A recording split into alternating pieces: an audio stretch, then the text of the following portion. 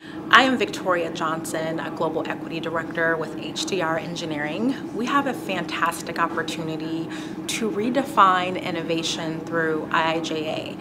And what I mean by that is this historic investment in our nation's infrastructure is a great opportunity to rise to the occasion and overcome systemic chronic challenges in our nation's history and really rise to the occasion in terms of an opportunity to uplift communities. So that's threefold.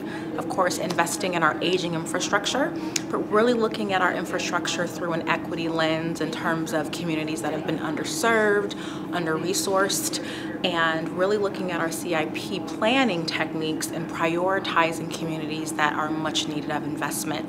Also, of course, addressing climate change and climate action and reducing our carbon footprint. On our road to net zero, how can we ensure that we have a just transition?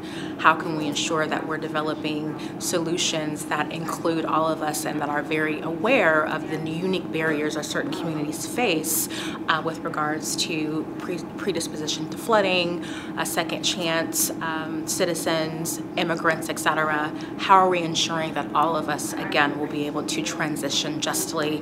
And then also with regards to how we uplift communities, how are we ensuring that we are employing the people who live in the target zip codes where projects take place? Too often we see projects, ground is broken and we see construction operations and maintenance and activities going on, but essentially the individuals in those target zip codes are not being engaged and they're not benefiting from those developments.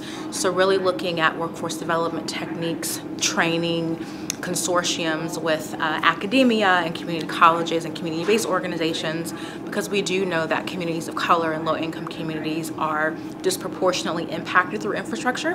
So through IIJA, Justice 40, and a lot of the, again, racial equity and environmental justice priorities, we have an opportunity to not only fix our aging infrastructure, but really uplift communities and really develop a younger, more diverse, and more equitable and sustainable future for all.